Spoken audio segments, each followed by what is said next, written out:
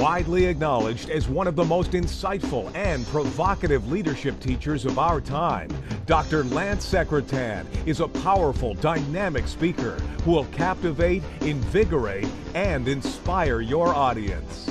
Dr. Secretan is ranked as one of the nation's top 10 public speakers, as a best-selling author of 14 books on leadership, and hailed by Leadership Excellence as one of the 100 most influential thinkers on leadership excellence in the world. Lance has inspired thousands of listeners with his wisdom and experience on how to inspire people and build great organizations. Great organizations are guided by a dream. This is true of symphonies, sports teams, it's true of any organization, even a family. The question we need to ask in organizations, and you need to ask personally, is what is our dream? What is the dream that is so powerful that people come to us and want to be part of that dream?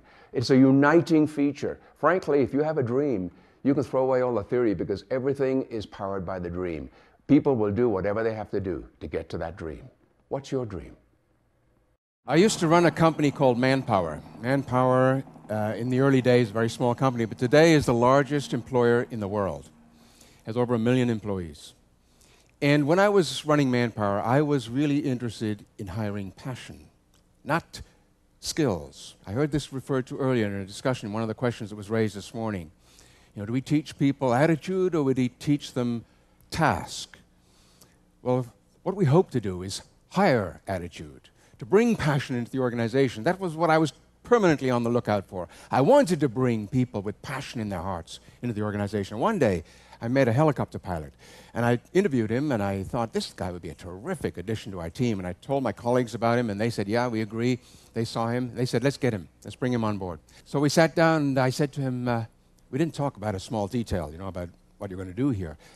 What would you like to do? And he said, well, I'm a helicopter pilot. I said, yeah, I know. He said, I fly missions from the northeast coast of Scotland to the oil rigs out there.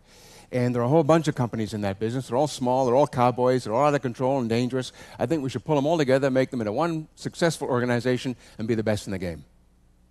I said, okay, let's do that. Now, you understand where I was coming from. We didn't have a lot of helicopter pilots on our staff at that time.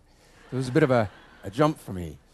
But it's what we did. We became the most successful company in that business. We're going to do something really different now. We're going to have a little art and a little music and a little wisdom all wrapped up together in what I hope will be a connected kind of experience for you. The only trouble is, Gee whiz, I'm dreaming my life away. Hey, hey, hey, hey. Let me give you an example. How many of you are dog owners? A lot of dog owners. You ever notice whenever there's a knock on the door, your dog is always there first? Yeah? And it's never for him. He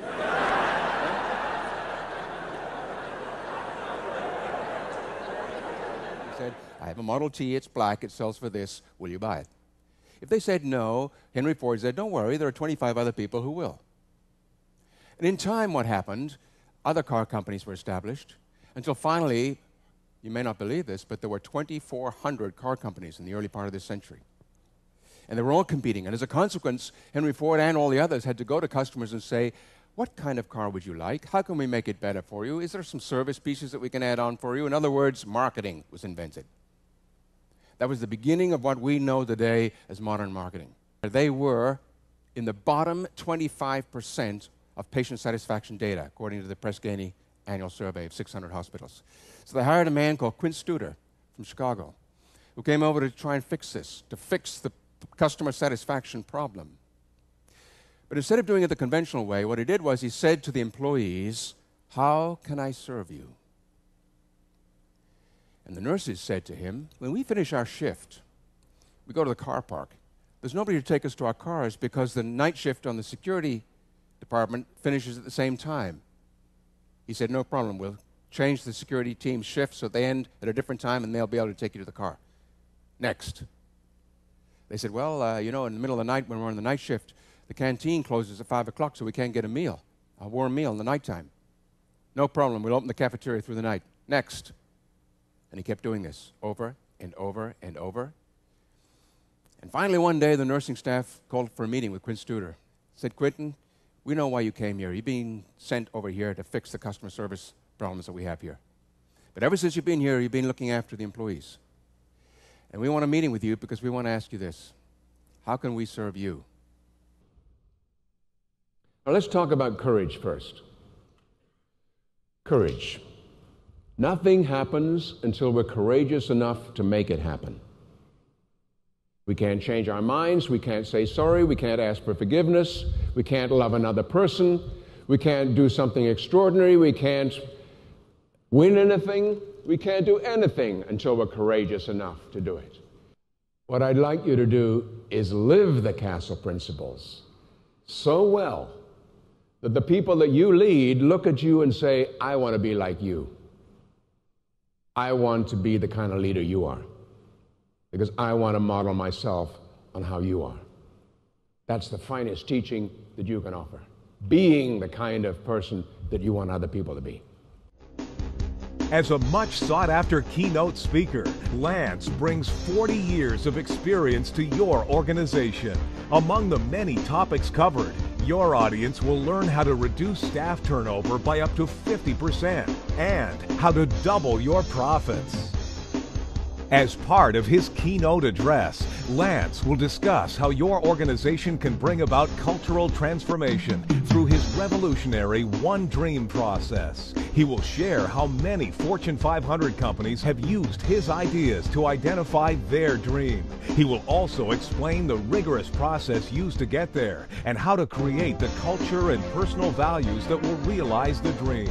Using his deep international experience as a former CEO of a Fortune 200 company, Lance brings a real-world perspective to his work, perspectives that are radical, practical, transformative, and inspiring. Thank you for watching this video clip. I hope you found it inspiring and stimulating and interesting. That's what we'd like to bring to your audience. We'd like to be able to help your audience grow and stretch and be inspired. We'd like them to leave with new ideas, and I'd like them to leave so that they feel exhilarated by the message that they've heard, a fresh message that they've not heard before, something that will stimulate them into great action as soon as they get back to work. We've been doing this for a long time. We work with many great organizations, and I'd love to work with you.